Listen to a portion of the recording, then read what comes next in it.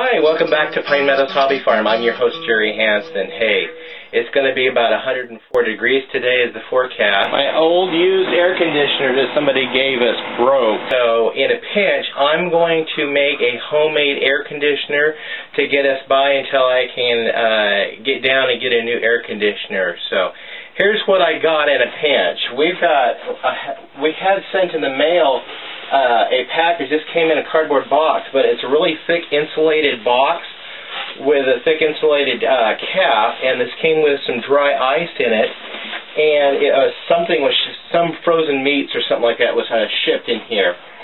So what I'm going to do is I'm going to drill 3 holes and attach these pipe couplers. These are 4-inch pipe couplers. We're going to put them in there.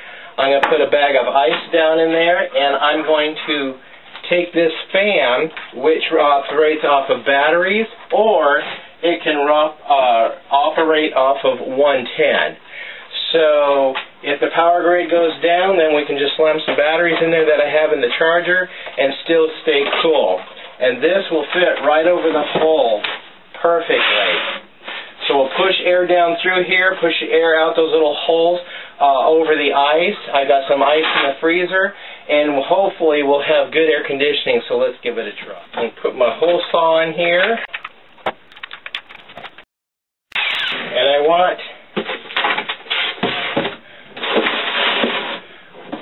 want these high enough to where as the ice melts it won't run out of the tubes. So we're going to do the first one in the center. We'll do the second one, and the third one. Okay, we got our ice. We just float our ice in there.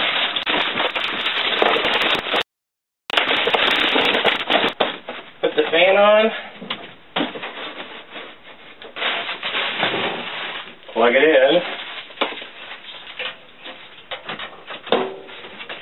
Turn the fan on.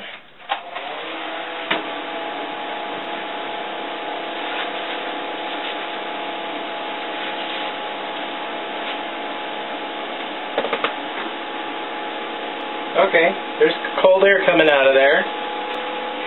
And there's my quick air conditioner. It took me 5 minutes to build. Gather the material that I knew I had. It just took me 5 minutes. So we're going to go set this up in the office, close the doors, restrict the area that we need to cool, and we're going to go for it. The true test is to see if the wife is happy. Hey, it feels good in here. This is actually working. Awesome! So I think this is going to make the wife happy. Consider this another homeowner's DIY quick fix tip from Jerry Hansen at Pine Meadows Hobby Farm. Please come back and get it. Oh, and please subscribe. Thank you.